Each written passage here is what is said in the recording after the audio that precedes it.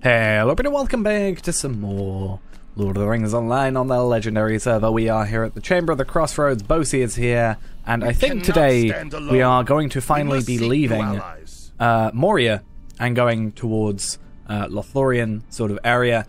We need to talk to Haldir upon a flat southeast of the river Nimrodel. So yeah, you must seek the aid of Lady Galadriel, so that's why I'm thinking that's going to be the case today.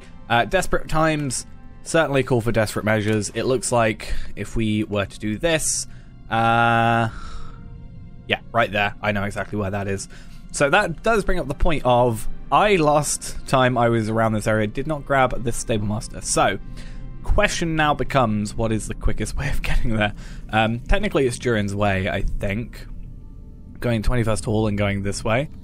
And then going around, because the bridge is obviously broken. We know that much. So what I might honestly do, we're going to bring up this thing, and we're going to just have a quick look. And then we're going to quickly use our Hobbit gift of the day as well, before I forget, because I'm very good at forgetting those. Chamber of the Crossroads, there we are. That's the milestone. We don't really care too much about that. And then we're going to go Moria. And then, what's it called? The first hall. So, first hall there. So, let's calculate the shortest route. Chamber of the Crossroads to 21st Hall and 21st Hall over there. Looks like, obviously, there is a stable master thing. Doesn't seem to be the case for us yet, because we're not going to have it. So, it looks like we will have to manually travel, but that does look like the closest thing going up through there and around that way. I think is how we went there last time. But let's have a look at our hobby gift of the day before we worry about that. It's going to be 20 virtual experience and a massive pile of copper scrap. So 1 gold in total. So we'll quickly sell that because we don't need it. And I'm going to go to 21st Hall, and then we're going to see about traveling from there. Okay, so I'm going to get on our goat, our mount. I was about to say our horse, but obviously not. And I just want to have a quick look up here, because in theory we should be able to travel through that way. But I think that's through the little chambery thing here, and I don't think that quite works, unfortunately. So that's going to be a little bit annoying, I think. So the Great Doors, pretty sure we are unable to get through here. Yeah, because this whole point of this was like, especially in the last episode, was it's a dead end, they can't get through it. So that seems to be that. So we'll probably have to go this way. That seems like the quickest choice there, I think. And I guess we'll quickly see. I'm just going to have a look at this stable master and see from this stable master if we're able to travel. If not, or like travel to the first hall, because it might be one of those locations where it's just automatically unlocked. If it's not, then we'll just head over.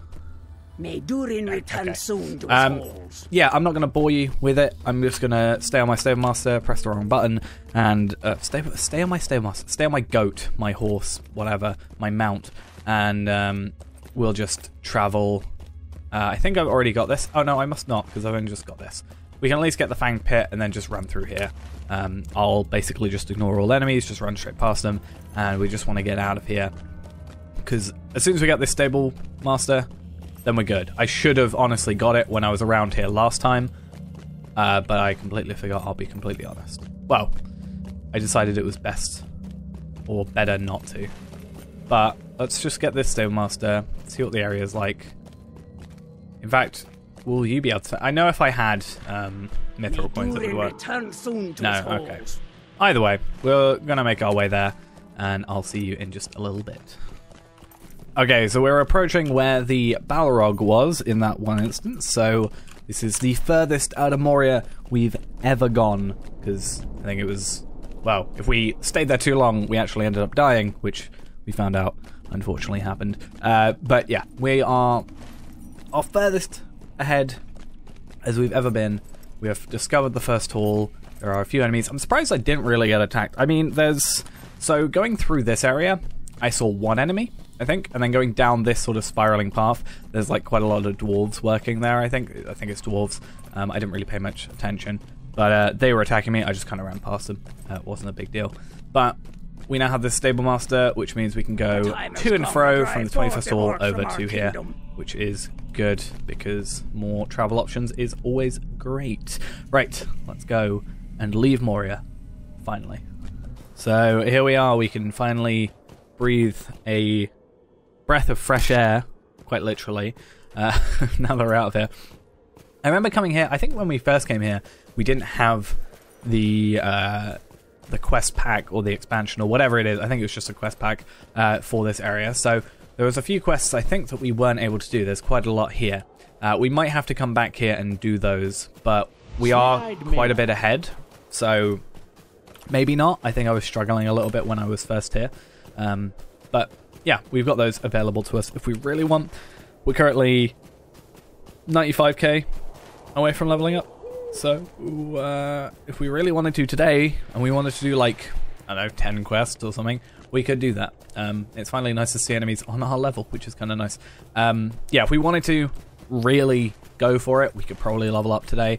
But I like to take my time. I think that's kind of the whole point of the Legendary server. We're like 100 episodes ahead of where we were on the Arkenstone. So, I'm pretty chill when it comes to that sort of thing on this server, because I think if I rush through it, it's almost going to be a bit of a waste. That's another reason I don't really worry about the skirmishes too much, because I was always worried about being on like certain levels and stuff, and I think it's just nice with the Legendary server to take a little bit of a more relaxed approach to it. And we're also still ahead, generally. I think that's also because we're doing like longer episodes. I think generally I just know the game a bit better. So we kind of have that advantage as well. Even though we're getting more done in less time, because I used to do episodes every day and now it's every other day, so yeah. I remember struggling with these guys. Oh, it's bringing back so many memories. I wonder if we'll be able to get into Karis Galadon.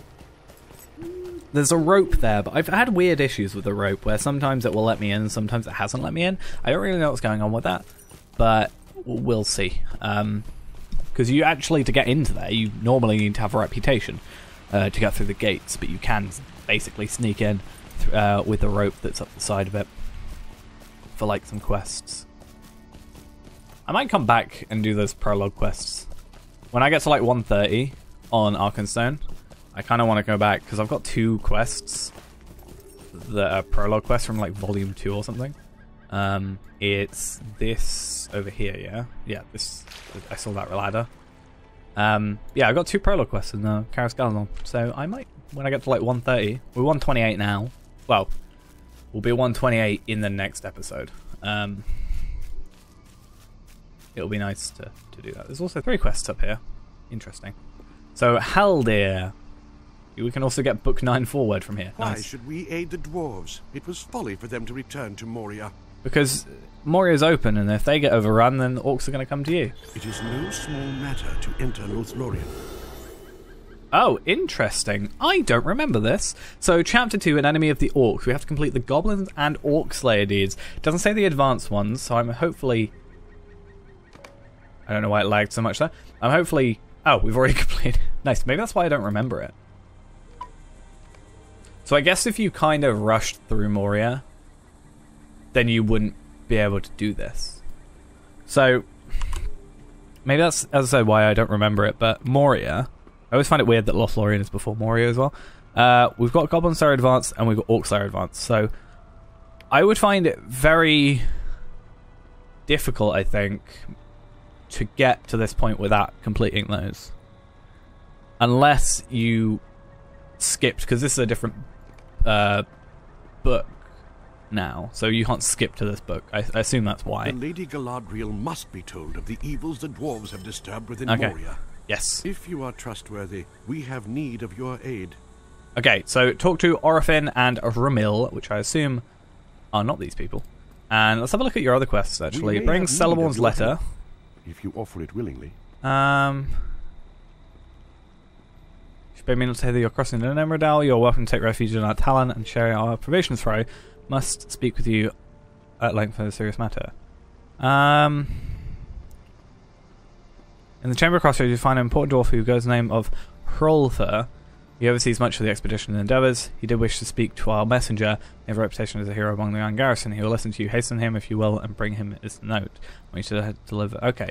We're going to accept that because I think we have to go back there at some point, and it's going to be worth having a quest that we can at least do something with. We're going to remove it from Tracker, though, for the minute. It's not really a huge deal. But I'm pretty sure we have to go back there at least once during this new quest chain. Will you aid the Galadriel?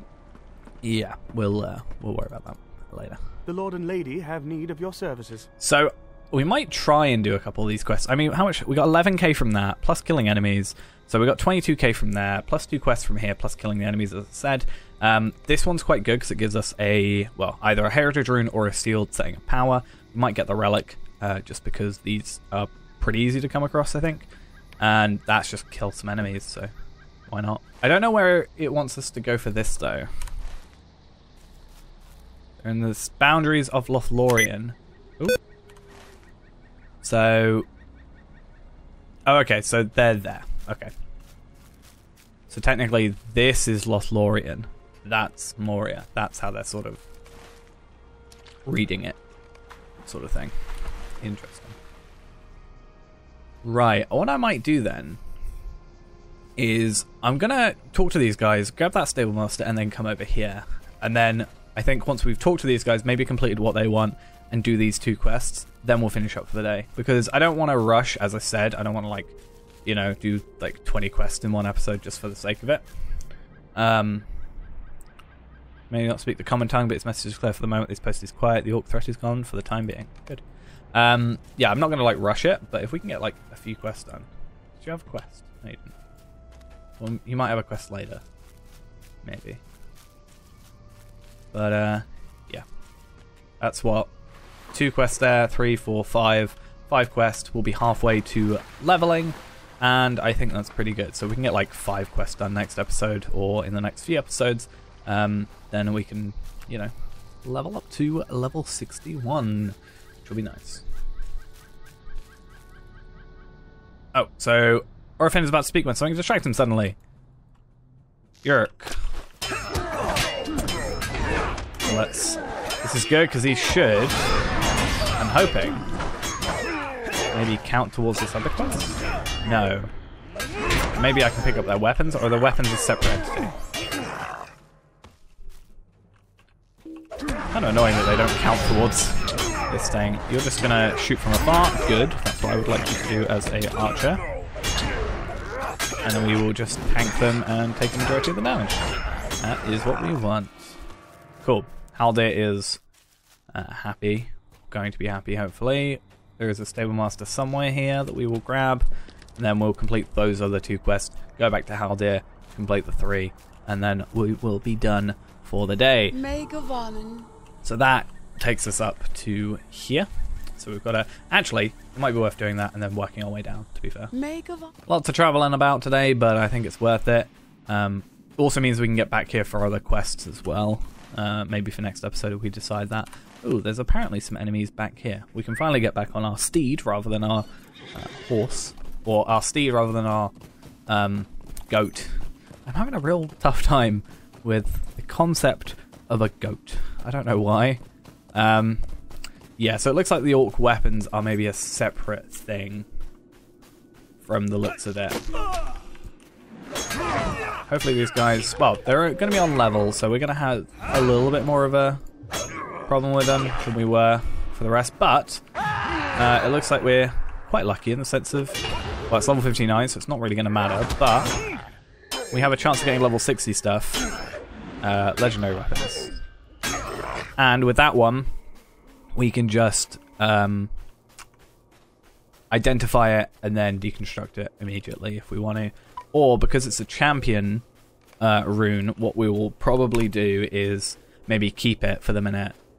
And then when we have a lot of heritage runes and stuff, we can get like aggroed both of them. That's what I wanted. When we get like more heritage runes and stuff, we can use those and level it up to max deconstructor and stuff. Which will be good. Hopefully relatively quickly, because if we get too high level, it's just not going to be worth it for us, really. But if we get other stuff that isn't champion, we can just deconstruct that, like that Guardian Axe that we just picked up. So the green is their weapons. So I'm going to guess there aren't that many. Probably not 5 up here. It depends on if it's like an individual sword laying on the ground or if it's like a rack of weapons. Depends on how it is on the map.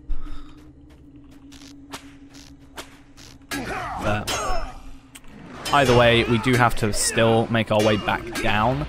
And, I mean, if we were to complete it here, we could just get the Stable Master back. That is fine, but more than likely that's not going to be the case, so it won't matter too much. Oh, hello. I didn't invite you to this party.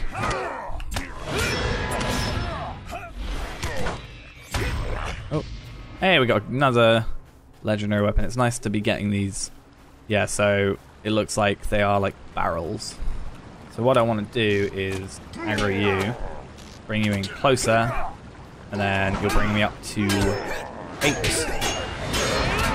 And we'll see if it's just the one set of weapons, because we'll keep an eye on the map. If it's the one set of weapons, we'll just leave, because we can definitely get 2 more kills further down. So if this turns to nothing... Nope, there's at least 1 more. That means we can very easily get up here. And how much XP are we getting? 500, basically. Not terrible. I mean, 550, 430. It's not bad. And I mean, we are getting these little rep items plus the bigger ones as well, which is also useful. Is that off the map now? 100%? Yeah, cool. Horse we go. Part of me wants to go on the goat because I feel like I've been neglecting it because I keep not saying goat, basically. But at the same time, I've been in Moria for a while. I haven't been able to ride my actual horse for a while, so it needs a bit of exercise, I think. I don't know, technically, in the story, how many days it is. I think it's only supposed to take place over a couple of months, like from the beginning to destroying the ring and stuff, so can't be that long through Moria. Right, so I'm hoping that there is 3 weapons, because there's definitely 2 enemies worth there. That looks like 3 weapons at least. That looks like 2, just because of the way the blobs are. Though normally if there was only like 3, I'd say there'd be like individual quest rings rather than an area. So there's probably like maybe 4 or 5, maybe 6 at most, I'd say. What I'm gonna do though is I'm gonna like focus on finding the weapons like this, and then I'm just gonna... I could probably get this set of weapons without aggroing. Basically, if I get aggroed, I'll go for the enemy. But I'm not gonna like... Well, I say that, I'm literally going in for this aggro. I was gonna say, if I'm gonna try and get them and sneak on them, and if I have to kill enemies, then I have to kill enemies. But this is the 2 enemies we need. These are the 2 orc weapons we need. So that's us done with this. So I might have to kill that sapper, but I'm not sure. He might just walk back.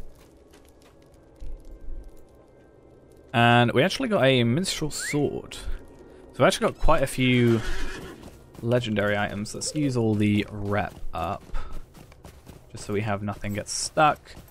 And this is where my inventory starts really filling up, is when we reach this situation. So we've got the Champion's Rune. That's good. I should use my virtual experience. We've got the Guardian's Axe, so we'll get rid of that, or we'll identify then get rid of it. Same with that one, same with that, and we've got a couple. I think we had that one before already, the Burglar's Mace, and same with this one. So we got 1, 2, 3, 4, 5, 6 weapons to deconstruct. That's pretty good. And then 1 to identify and potentially keep with us as well. So that'll at least be something. And then we'll just give in these 3 quests now. Hopefully get a decent amount of experience. Now, if this does get to level 40, it's going to mean it can't level up. So we're going to have to find a legendary thingy. There's probably one in here, but we'll worry about it in the next episode. And go from there. Because then any experience we do have goes towards our rune, which is useful. Because that can then get to 30. And if we can keep them about 10 levels apart, I think that'll be good. Rather than I mean, ideally, we'd probably want them at the same level. So, you know, when we get a new set completely, and then they will have exactly the same amount of experience because it will get shared. But 10 levels is sort of the nice difference I'd like to have if I could help it. I got really confused by it having a yellow name. It's been a while since I've seen something with a yellow name, or at least that I can remember. I'm used to yellow names being like people you can interact with, sort of thing, rather than enemies. This ladder, it's like the hardest thing to find apparently. Or red names, but that's just because they're 5 levels ahead. Right. Be wary, traveler. We're gonna get the down from the mountains. Power relic, Carry a I moment think, and speak with me. and the lamb soup. We'll accept your quest just for next episode, maybe. We'll Be complete wary, yours. traveler. Orcs have come down from Oh, the and you've got the mountains. same, Will basically you the aid same Galadriel? thing, same rewards, different quest. So we've got a deed as well, which is good for our reputation as well. That's nice to have because that will help us with getting into Lothlorien. That's the same one as the current relic we have. I think it should stack. I can't remember if they stack. And then we'll complete your quest as well for the Crystal Tablet.